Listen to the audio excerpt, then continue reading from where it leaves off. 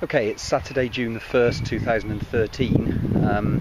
You can see the setup of my apiary in front. I call those hives number 1 on the left, 2 in the middle, and 3 on the far right hand side, and there's a nuke box in between that. Both the nuke box and hive number 3 are actually empty at the moment.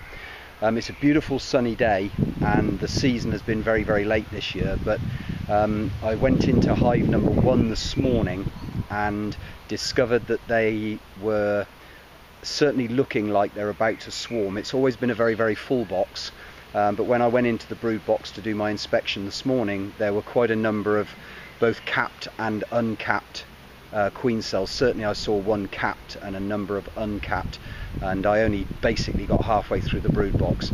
So what I've decided to do is to perform an artificial swarm, hoping that that will fill my 3rd colony. That's the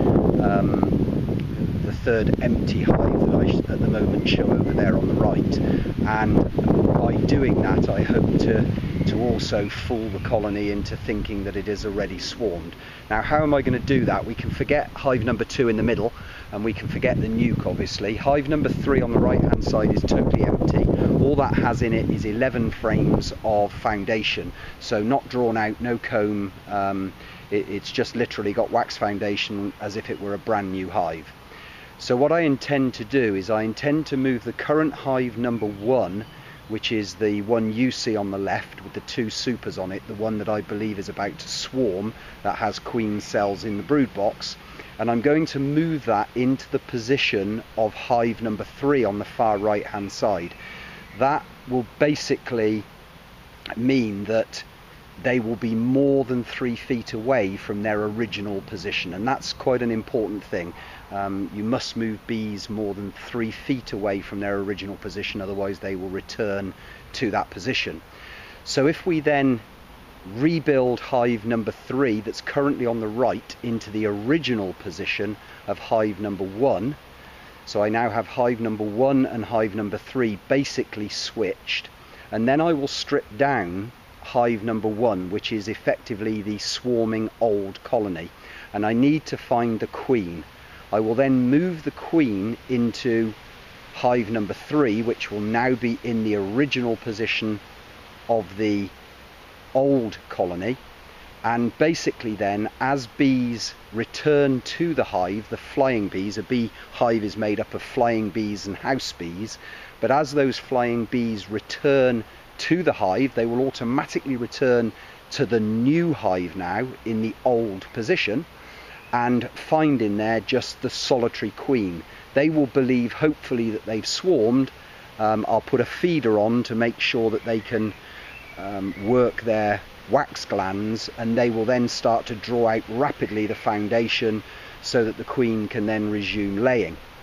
What I then need to do is in the old colony, which will be on the far right hand side now, I will need to break all but probably 2 of the current queen cells, so that I don't encourage, as those queen cells hatch, I don't encourage them to fire off a cast swarm by taking the virgin queen and more bees. So effectively just the colony just gradually depletes and depletes and depletes as the queens hatch out. So that's what I intend to do, and we'll try and pick that up as we go through. As you can see, the bees are pretty active. It's a beautiful warm day, but when I looked at them this morning, they were fairly well behaved.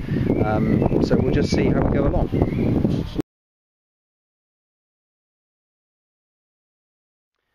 Okay, so obviously with no bees in it, the easiest and the first thing we'll do is to dismantle hive number 3 on the right hand side and bring that over adjacent to hive number 1, so that we can actually build that one into its place fairly quickly.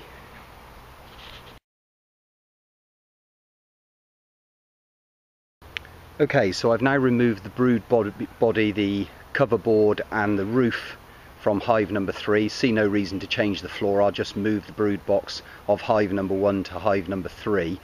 So I'm going to dismantle hive number 1 now, taking off the 2 supers. I'll move the supers because I'm going to keep that whole hive exactly as it is. So I'm going to keep the supers over on the far right hand side now on the station of hive 3.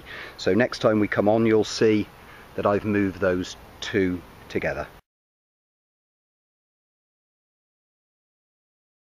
Okay, so we've now got the hive brood body from hive number 1 on the left is now in position on hive number 3 on the right. You can see the 2 supers stacked up there ready to go. Of course, I've got to do an inspection now to get the queen out of that hive that's now on the right and bring it back to her original position. So I'm just going to put the brood body onto that hive now so that I am in a position to put the queen in.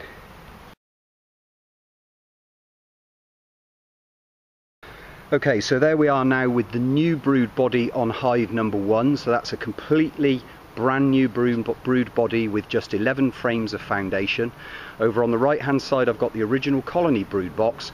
And what I'm going to do now in the original colony, you can see all the bees are flying back to the new colony. What I'm going to do now with the old colony, which is now in the far right position, is I'm going to do a standard inspection, find the queen, catch the queen and move her over into the hive on the right hand side. Okay, so as you can probably see now, if you can just see the yellow dot on her back, I've captured the queen in the queen catcher and I'm now going to deposit her into hive number 1 on the left hand side where all of the flying bees are returning. If we have a look at hive number 1, we'll see it's looking slightly agitated and they're a little worried because they already know that there's not a queen there. So I'm just going to drop the queen in now.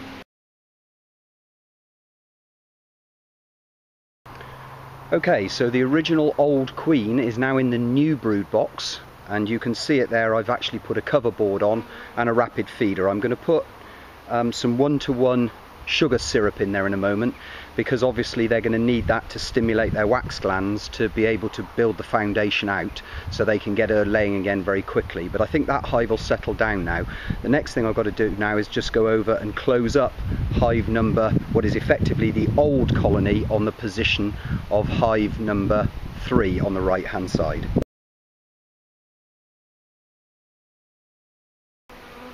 Okay, so as you can see here, there's a queen cell on the top of that frame.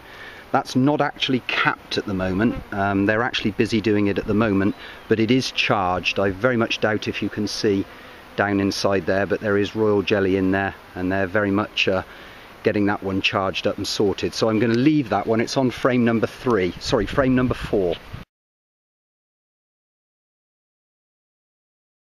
Okay, so I've now been through what was the old colony and I've knocked down 3 charged queen cells and I've actually left 2 uncapped queen cells which are charged. I can see larvae and a lot of royal jelly, and I've actually marked those frames, if you can see there, with a Q, so I know exactly where I left those charged cells, but the rest of them I've actually knocked down. I'm now going to reassemble all the hives, put them back together, and then we'll just have a recap at the end. Now, just before I finally close them up, you'll see now I've put the rapid feeder on the top. The rapid feeder's got a couple of pints of 1-to-1 mixture, so 2 pounds of sugar, 2 pints of water. That's just about filled that rapid feeder, but that'll get their wax glands moving and they'll start to then draw out the foundation pretty quick, we hope. Obviously all of this is like herding cats. The bees don't read a book, but the idea is now is that colony in hive number 1 on the left hand side, the old colony with the old queen, will believe now that they've swarmed, the foundation is fresh, the hive is fresh, their old queen is there, they're flying back to the hive, they've work to do. It seems like they've swarmed, so you've now just got to hope that they don't abscond because they don't fancy that home. The hive on the right hand side has been reassembled exactly as was, so we have 2 charged queen cells in there, not capped yet. I'll check those next week to make sure they get capped. We need to be very gentle with those because you don't want to damage the queens now, so no shaking, no banging, no dragging, giving them plenty of room to take the frames out. But you want to be very, very careful. If you need to move bees, then you need to blow them or you need to brush them. But I put their supers back on, very heavy those supers, they are probably over half full each, so there was a hell of a lot of weight on that one. But that hive now will realise that it's queenless and will hopefully now cap those queen cells, and that will be a 3rd colony. So all things being equal, we'll see how we do, but that's the principle of an artificial swarm.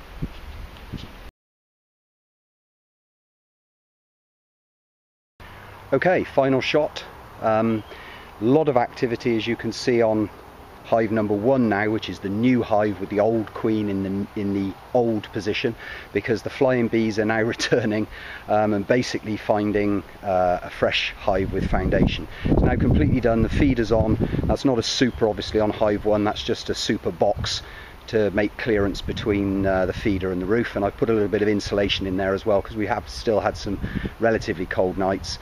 Hive number 2 I'm going to do an inspection on tomorrow. That's going pretty well and I don't see any threat with that one at the moment, but we'll take a look into her tomorrow once all of this has quietened down a little bit.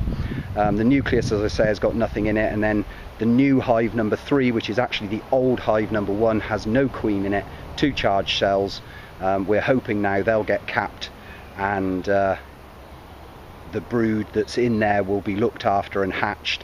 All of the flying bees that come out of there will leave that hive but return to the hive on the left hand side there, because that's where their navigation has always taken them. So hopefully it'll work. We will see.